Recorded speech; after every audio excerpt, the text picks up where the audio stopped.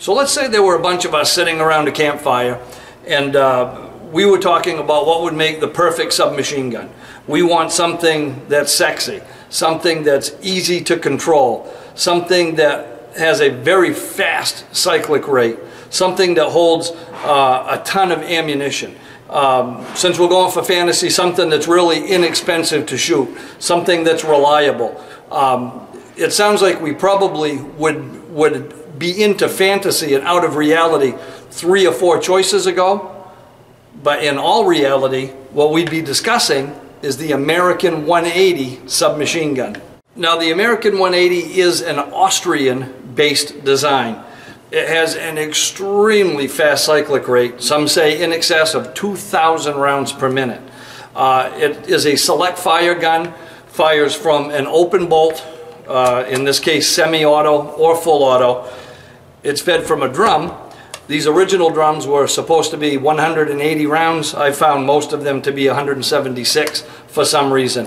But it is several tiers of 22 long rifle ammunition, and they keep up with the cyclic rate. They do really well. At that extremely fast cyclic rate, a complete burst, an entire drum dump, takes about 7 seconds.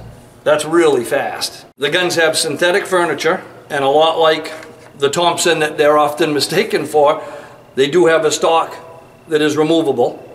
It does have a finned barrel and sights that are very reminiscent of the Thompson gun. I guess it's a very Thompson-esque firearm, especially if you were to have a vertical foregrip on the front of it. But that's as close as it gets to the Thompson as far as performance.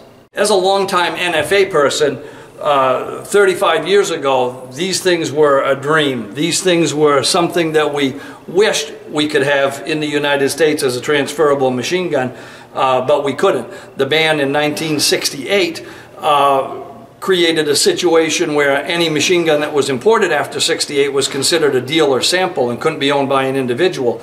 That changed when E&L Manufacturing started making these at their location based right here in the United States, and then we finally had some transferable versions, at least up until the ban of 1986. The company that's best known for the United States version, the American version of the American 180, is E&L Firearms, and they actually made a lot of other accessories, other furniture, other magazines, up to 275 rounds. They're the ones that are most often associated with the American 180 platform. But this other company, S&S Firearms, out of Albuquerque, New Mexico, also made some. According to my research, they made 24 of these firearms. All of the S&S guns had a serial number with the prefix X0, and this particular one is X024. So I think it's pretty reasonable to assume that this is the last transferable American 180 that was manufactured by them. The furniture most often seen on the E&L guns was a black plastic furniture. On these S&S guns and on some of the Austrian guns, it wasn't uncommon to see a brown plastic furniture. This one even has a checkering pattern that's built into the pistol grip itself. It's a blowback operated style, and it has a non-reciprocating left side charging handle. So being an open bolt, you pull the bolt back and it locks in that rearward position until you squeeze the trigger. When you squeeze the trigger, it picks up a round from the magazine, chambers it, fires it, extracts and ejects it, and it continues that process over and over based on the mode of operation. If it's set on semi-automatic, you have to release the trigger and then squeeze it again to fire a follow-up round, another round. If it's set in full automatic, as long as the trigger is squeezed, this bolt is going to keep on going from forward position to rearward position until you let off the trigger. It is a 22 long rifle. 22 long rifle is a waxy, dirty round, so they required a lot of maintenance in the form of just cleaning, nothing beyond that. They didn't tend to wear anything out prematurely that I'm aware of. I've owned a few of these in the past. They're a gun that's a lot of fun to shoot. It's a lot of fun to own. Regardless of where ammunition is, it's always reasonably priced to shoot, if not just downright inexpensive. Of course, that's in comparison to all the other types of ammo. And man, it's just a hoot. It's a blast to hand somebody at the range and let them experience it. The sound is unlike almost every machine gun that's out there. It's not a series of bangs. You don't hear bang, bang, bang, bang, bang. It's almost a whir sound, almost like a chainsaw, where everything is blended together because the cyclic rate is so fast. You don't have time for one sound to stop and another sound start. Everything kind of blends together.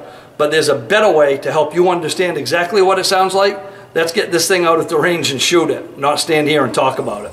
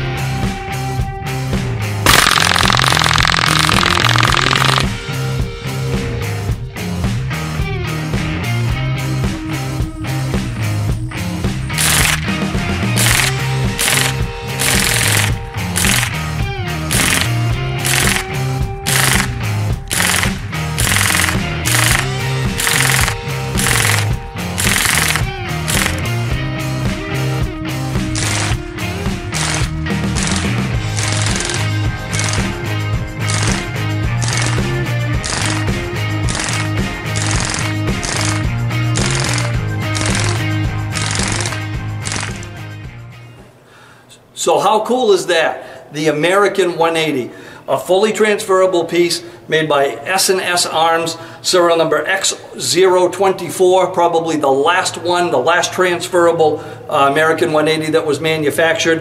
It runs like a sewing machine, and it's a lot of fun to shoot. It's a really, really neat gun, and I was pretty excited to see it come through the door at Poulin's, especially when they told me that I could share it with all of you. Anyway, I hope you enjoyed this trip to the range. I hope you enjoyed this peek of the American 180. If you did, please click like, share us with your friends in your vast social media universe. Subscribe to the channel if you don't already, both on Full 30 and on YouTube. If you would like a peek at this stuff a little bit before everyone else sees it, our Patreon family gets to look at these things as an early release. And if you just like to talk guns, the best place to do that is probably Facebook at facebook.com/guntestvids. Till next time, have fun and be safe.